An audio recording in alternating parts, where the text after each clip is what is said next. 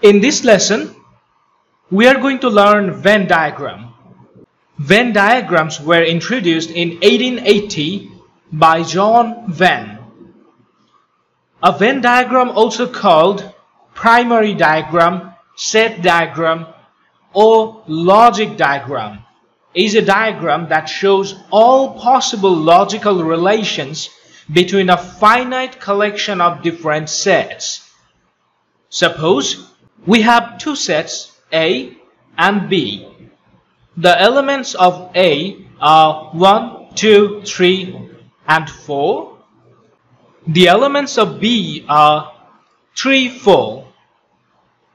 If we express the set A with a circle like this and write the elements inside, it becomes a Venn diagram.